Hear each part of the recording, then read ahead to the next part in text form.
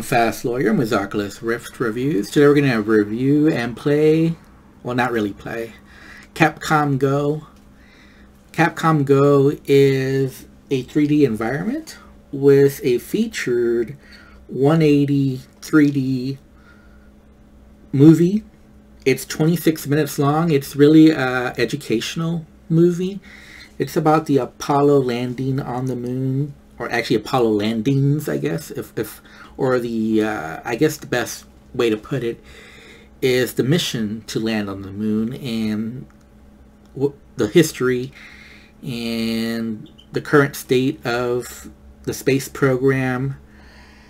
And I really enjoyed the 26-minute long 180-degree VR experience. I saw the trailer. The trailer is free. And I think you can also play around with this stuff, and I'll show that in a little bit. After I saw the trailer, though, I absolutely had to buy the full experience. I paid $5, and I highly recommend the movie if you're interested in space, in history, in science. This is a really great experience. The visuals are great.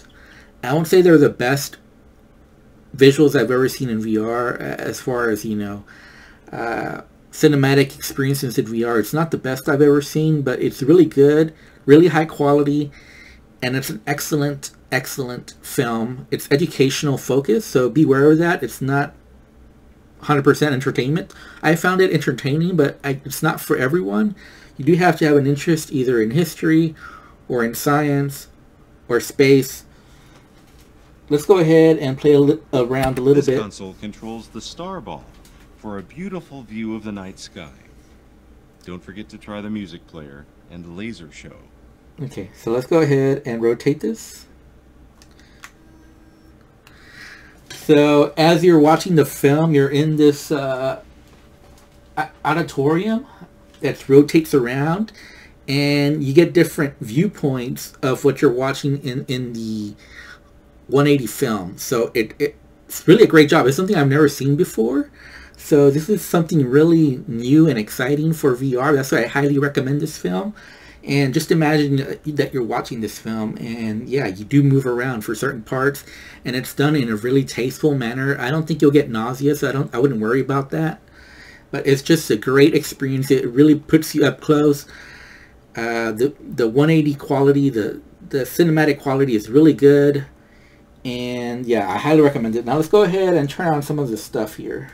And I'm sorry, the controls for this are not exactly the best. And I think you can, we can go reverse. And let's go ahead and put the last thing on. Oh, there we go.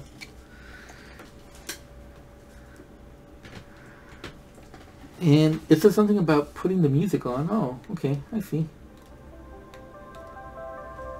Pretty cool. This console controls an experimental telescope. Try placing an object on the glowing pad. Let's turn that off. Okay. So let's go ahead and put the moon lander up here. The lunar module is the only part of the Apollo craft to land on the moon. The lower half of these spacecraft can still be found on the surface of the moon today. Okay, so let's put the buggy, the moon buggy. The lunar rover is a two-person electric vehicle included on the Apollo 15, 16, and 17 missions. It folds up like origami to fit in, and the batteries are cooled with beeswax.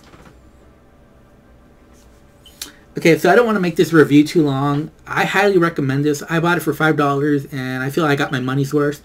I just wish I had more money, and if I had a lot of money, if I had $1 billion, I would get this for every high school kid in America to watch, to give them hope, to give them inspiration. We need more people who want to be astronauts. And yeah, this really pumps me up. I'm I guess too old now to be thinking about being an astronaut, but it definitely gets me excited about our space program and where it's going in the future.